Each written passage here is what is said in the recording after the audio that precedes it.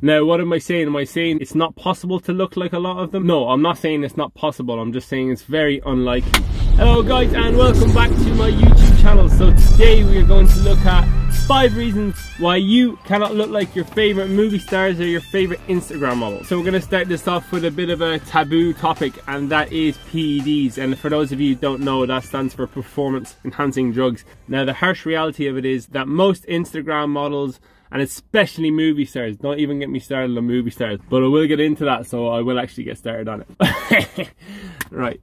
Now, what am I saying? Am I saying it's not possible to look like a lot of them? No, I'm not saying it's not possible. I'm just saying it's very unlikely. If you're training for 6 hours a day, which you're not, nobody does, then you at least have to be taking some crazy amount of supplements. And by supplements, I don't mean protein, I mean drugs. So the harsh reality of it is that most Instagram models, especially men, are taking performance enhancing drugs. Well, I think it's harsh to say most. I would say many, at least many of them. And the reason they look so good is because of this. And don't get me wrong, they definitely all work super hard, have an excellent diet, lifestyle, and so on. And it's also their job to do this. Now, I'm not saying that they're all taking the hard stuff, for example, trenbolone, the holy grail of the muscle building world. No, I'm not saying that. They might be taking something like hormone replacement therapy, Anavar, things like that. And to be honest, I don't know a whole lot about this subject, so I won't get into it too much, but it's highly obvious that a lot of them are taking. And now that's not only the men, there's definitely a lot of women at this, taking performance enhancing drugs that we don't know about. It's a lot harder to build muscle than you think, unless you have amazing genetics, and a lot of women are taking performance enhancing drugs as well. Maybe just a little bit, but a lot of them are still taking something. And not to mention all the plastic surgery that they're going through, boob jobs to enhance their chest, to enhance that hourglass figure. They're getting all kinds of fat injected into their ass to make their butt look bigger. Some people get implants, and I mean, it's just insane, and they're raising the bar to a level that isn't achievable for most people unless you've got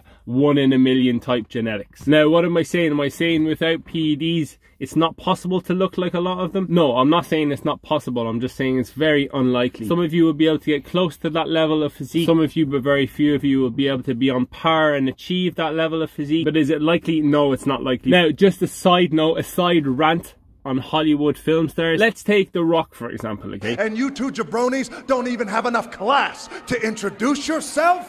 What is your name? It doesn't matter what your name is!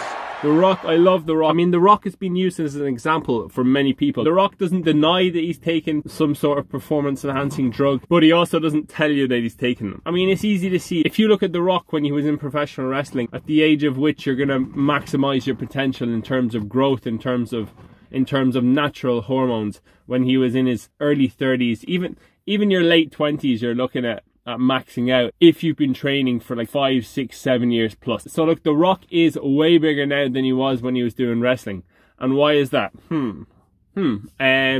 Because he's taking. But that being said, it's not a bad thing. I'm sure he's got all the best doctors on hand looking after what he does, making sure that he's doing it healthily, not overdosing in any way, so on and so forth. And what we have to remember is that these guys have roles to play. They have to look a certain way for the film that they want to make, and they have to get it done quickly. If you're out of shape and they say to you, look, I need you to look like this in 2 months, I need you to get shredded, lose body fat, get in really good shape, and this isn't just The Rock, this is a lot of other film stars. If they tell you that you need to look this way in 2 months, trust me, it is not possible without a little bit of help on the side, if you know what I mean. Now, if you've already got quite a well-muscled guy or girl, then all they have to do is lose some body fat and they can look amazing. That isn't so hard. But to lose body fat and put on muscle at a fast rate, well, that's just not possible without the help of drugs. Right, so that's my side rant over on movie stars. Now, I'd mentioned genetics earlier, and genetics is number 2 on the list. So we'll look at someone like Arnold Schwarzenegger. Is that his name? I don't know. So we'll look at someone like Arnold Schwarzenegger, okay? So this guy in his prime, huge, well-built, beautifully muscular guy. What a lot of guys want to look like. Maybe not that big, but Arnold. Now, Arnold admitted to being on steroids. And now don't forget, to win Mr. Olympia, the greatest bodybuilding stage of all time, you obviously have to have amazing genetics. Usain Bolt, for example, the fastest man in the world, you have to have amazing genetics. You can't just work hard to get there. You have to have chosen your parents right, okay? So that being said, people with amazing genetics that aren't on PEDs can develop a great physique. Now, Arnold Schwarzenegger, if he wasn't taking PEDs, he would have still looked amazing. He just wouldn't have been as big, maybe just not as shredded on stage. But my point is, if you have amazing genetics, you can bring your physique to quite a high level. But the fact of the matter is that most of us don't have amazing genetics, and that's just the way it is. Now, that's talking about Arnold, a male. If we use a female, for example, the good news is that it's a bit easier to look really good as a female, because the preferred body type for a woman isn't having really big muscles. It's more so along having a nice toned body, having some nice shape, not having too high a body fat, and just generally looking in proportion. Now, the last note on number 2, genetics, is that some people, on a very rare occasion, again, it'll be more women, because women don't have to do as much to gain the preferred body type. If you want to grow as much muscle as possible as a woman, it's obviously going to be the same for a man, because that comes down to relativity. But what I was saying is that a handful of people can actually look good without doing a whole lot of things, like without watching their diet, without going to the gym a lot, just because their genetics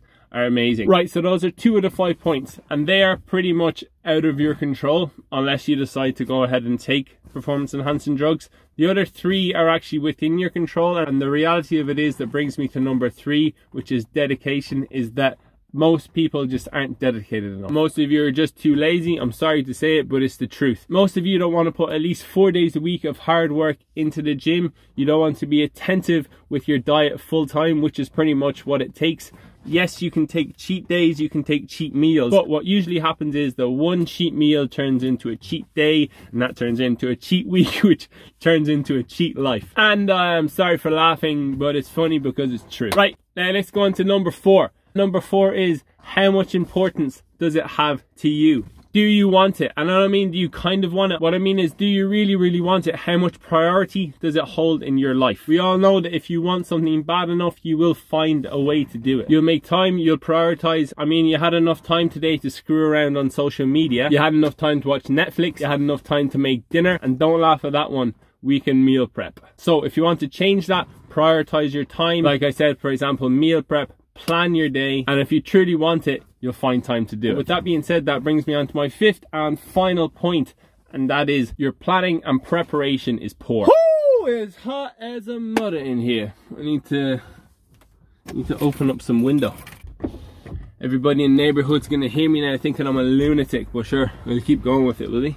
So if you're looking to add a certain amount of gym time, exercise to your routine, you definitely have to plan and prepare ahead, because it is going to take at least an hour of your day, your precious time that you couldn't find the time to make. Yes, 2 of these pointers, taking PEDs and having amazing genetics, are pretty much out of your control, but you can definitely control the other factors, like your dedication, how important it is to you, and your preparation and planning. If you can get a hold of these things, you can develop an amazing physique. Maybe not to the level of all these outliers on Instagram or all the movie stars that are on all of the good stuff, but yes, you can achieve a very respectable physique even if you have poor genetics.